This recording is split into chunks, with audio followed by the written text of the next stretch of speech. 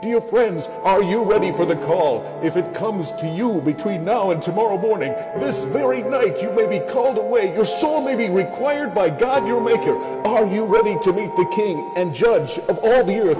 Let me put urgently, but kindly, these questions to every soul here tonight. Can you say, I have Christ, I have eternal life through Jesus Christ my Savior?